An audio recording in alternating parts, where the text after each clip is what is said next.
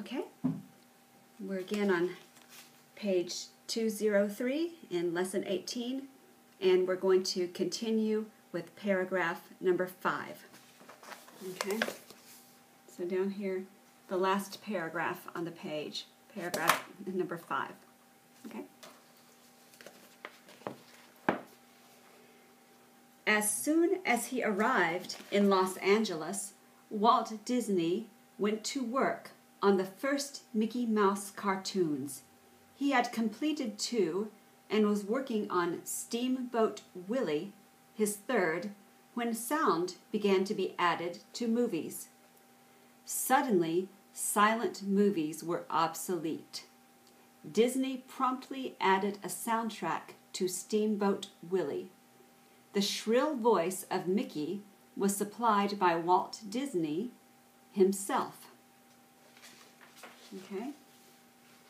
We have one word in our vocabulary word is obsolete. Obsolete. And in this word, in that same line, that word is soundtrack. Soundtrack. Okay. Let me see if there's something else. Probably a word you don't see a lot.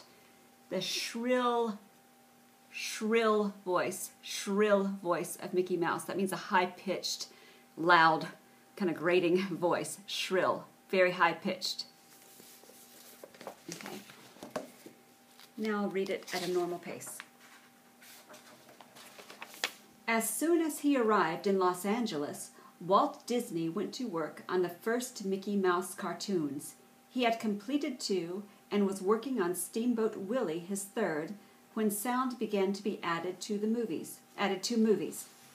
Suddenly, silent movies were obsolete. Disney promptly added a soundtrack to Steamboat Willie. The shrill voice of Mickey was supplied by Walt Disney himself. Okay. Paragraph 6. When the movie opened in New York in September of 1928, it was a sensation.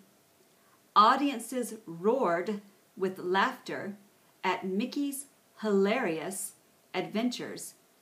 Subsequent movies starring the lovable little mouse were equally successful at the box office. In just 3 years, Walt Disney's company was worth hundreds of thousands of dollars, and Mickey Mouse was famous. Okay, that concludes chapter 18 as far as the reading goes.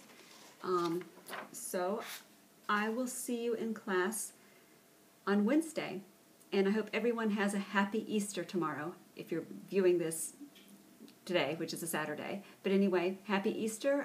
Those who weren't able to make it to class last week, we missed you and hope you'll be able to come this week. All right, thank you. Bye-bye.